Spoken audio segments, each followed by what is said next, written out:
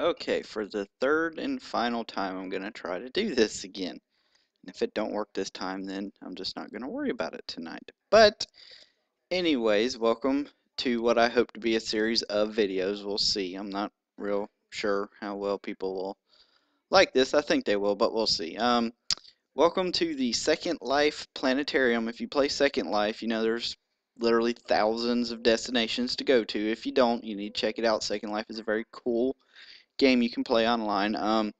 This is actually my favorite area in the entire game. I have been coming here since about my third or fourth day. It's called just plainly the Second Life Planetarium, as you can see here. Now, if you use the Emerald Viewer, the way you can get to is you can hit the search button here, and you can type in Second Life Planetarium, and it should pop up in the results here. If not, you can go to secondlife.com and their destination guide, and it should be somewhere on there.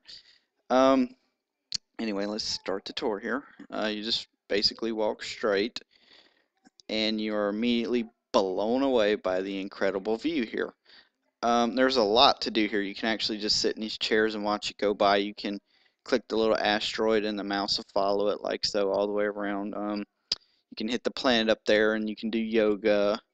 You can actually force change by the little computer, and by force change I mean the scenery. I don't use Viewer 2, so I can't see these movies, but they're basically just scientific movies, nothing major. And if you go up the little plank here, back out, just walk up, you'll actually see a bunch of places for couples to do things. You can do couple float, which is cool, or you can do a bunch of dances, which is even cool too. And if you turn right around here, you can walk up to the second platform and do the same thing. And then somewhere, and yeah, see these little pose balls right here, you actually float around holding each other. It's pretty cool. And if you hit sit, that'd be right click and sit. For people who don't use the Emerald Viewer, you will just sit on the planetarium.